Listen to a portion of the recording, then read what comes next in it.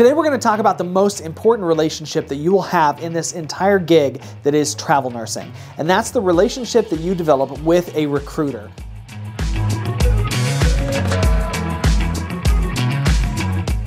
Have you ever had the opportunity to work with someone who over a period of time ended up becoming one of your close friends?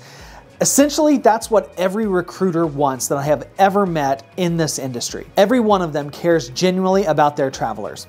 Hi, my name is John. I've been in this travel gig now for about 6 years, and I have traveled all over the country. I loved it so much that I brought my family along with me, and we've done it together. The recruiter is the person that essentially gives you access to this lifestyle. When you work with them, they're the ones that are going to help you obtain whatever it is that you want. Remember that why that we talked about in the very first episode? Whether it's the travel, the money, or the adventure, the recruiter's the one that will help you obtain it. Remember in the last video that we talked about when we're talking about the agencies and those that are involved with working in them, the recruiter was the one that's kind of like the lifeblood of the agency, or maybe a better analogy would be to say that they're the heart of the agency. Their main job is to find travelers that are interested in working with their agency, and then take those travelers and connect them with the contracts that are best suited for them. Now, different agency and their recruiters will all function just a little bit differently, but there's a few things that they all have in common. Most of them are going to be the single point of contact that you as the travel nurse have with the agency. Now, there may be some differences. Sometimes you'll need to talk to compliance, and some agencies, like I said, that work differently. Sometimes you have different recruiters for different jobs and areas of the country. But most of the time, your one recruiter that you're going to be with is the single person that you'll be talking to the most. When working with you, their primary purpose is to answer questions, provide support, help you with getting started, and they even manage paperwork and that kind of stuff between you and all of the other aspects of the agency, such as compliance. Another thing they're definitely going to be involved in is assignment placement, submitting those contracts that you want to submit to as the travel nurse.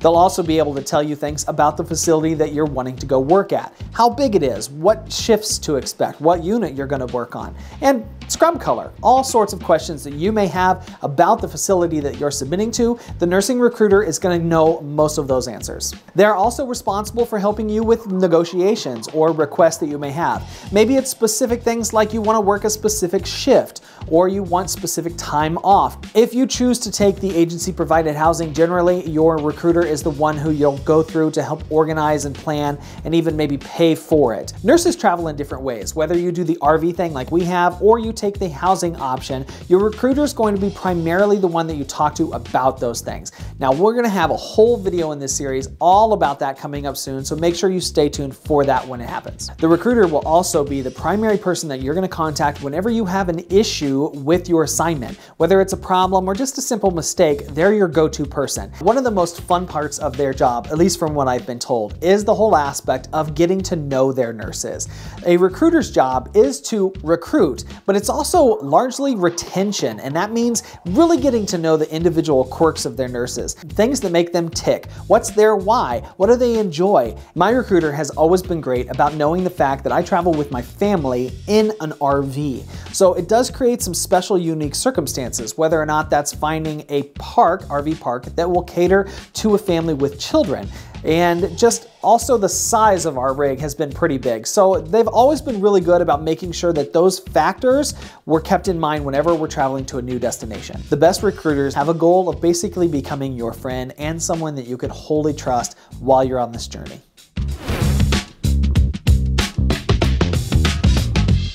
Now that you kind of know what they do, here's some things to look for in a good recruiter. Number one is going to be good communication. If they're easy to get a hold of, in respect to their boundaries, of course, that's definitely what you want to look for. Different types of communication, whether it's phone calls, texts, emails, IMs, whatever, walkie-talkies, ham radio, whatever it works, however it works for you. Being able to get a hold of them is paramount. You're going to need them sometimes at odd hours of the day, and they expect that. Knowledge and experience in the industry is a plus. Now, that doesn't necessarily mean knowledge and experience as a travel nurse recruiter. Sometimes some of the best recruiters are nurses turned recruiters. They know the game, or maybe even Spouses of travel nurses turned recruiters. If you've traveled around and you've done this gig before, having that prior knowledge really helps you understand the game and will help you be a better recruiter. So you can ask around to see if anybody's got experience in that. Or if you've got somebody that's been a travel nurse recruiter for quite some time, it's a good thing. For very obvious reasons, it goes without saying that being open and honest is a huge part of this, and you're going to want a recruiter that definitely has those characteristics. For example, are they willing to explain in depth how something may work that you can understand it, like the bill rate? We're going to talk more about that in a future video, but it is one of the more complicated things in this industry and does take someone who really knows the ins and outs to explain it really well to a travel nurse. Advocacy is also important. Just as we as nurses advocate for our patients, your recruiter needs to be the advocate for you. You want them to have your back. Lastly, there's what I like to call the personalized approach, or the personal touch. That is so important in this industry. Having that personal touch where you feel like you've got that friend is really a big deal. Do they genuinely want to know about you, or are they just interested in getting you placed? Now that we've talked about all the good things that you want to look for in a recruiter, it's time to talk about some of the red flags that you want to watch out for. The easiest thing to do in this is to watch out for all of the opposite of the good things. Is the recruiter that you're currently working with hard to get a hold of? Because that's a problem. Now, please keep in mind, you're not always going to get an immediate response. If it takes a couple of hours, that's okay. But if you're looking at like 24 to 48 hours, especially if you've sent them multiple messages and they're still not getting back to you, that could be an issue. Misleading information is another issue that you've really got to watch out for. If you're presented with a contract and you submit for it, and let's say you get to the interview part and you're learning during the interview that this does not sound like what you submitted for. Maybe the patient ratios are different. Maybe you were told it's an ICU step down and instead it's just a med-surg unit. Or who knows, maybe there's something that you're definitely noticing and it feels off. That's a problem. And you need to confront the recruiter about it and say, hey, look, this was like that. And hopefully they'll be open and honest and it was just a simple mistake, because that stuff does happen on occasion. But if you notice that it's a pattern over time and it sounds like they're just trying to get you submitted to something, watch out for that. Another one is bad tax advice. The recruiter may know tax advice and they are part of this industry, and there are certainly specific things that travel nurses need to do correctly for taxes. But remember, they're not tax professionals. Lastly, it kind of goes with what we already said about misleading information, but that's like a pushy recruiter who just wants to get you submitted to something as fast as possible. If you have someone that feels like they're pushing you to take assignments that you just don't want, that's another red flag. Now you know what they do, how to find a good one, and some red flags to watch out for.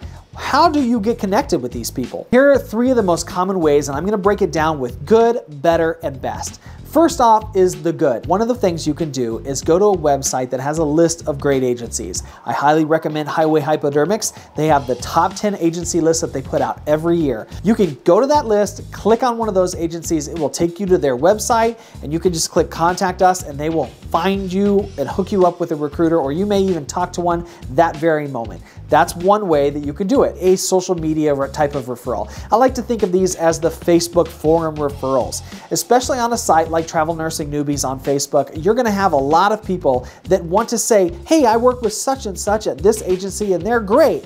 Fantastic. That's a good type of referral because at least it's coming somewhat from a personal source. Now, I will say this. If you don't know, every travel nurse out there that works with an agency and a recruiter can get a referral bonus by having someone sign up with their recruiter that they referred personally. So it's in their best interest to refer you to their recruiter because of that.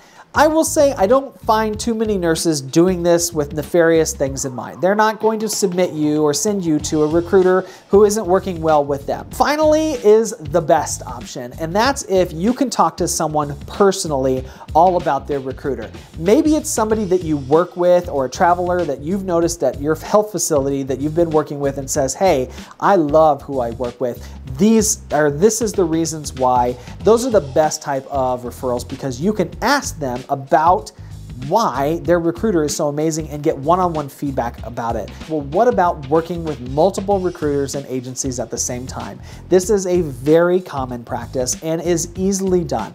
There are some things that you do have to pay attention to though. Advantage to working with multiple recruiters is that you're going to have access to more contracts that way. Each agency is going to have their own supply, if you will, of nursing contracts to be had.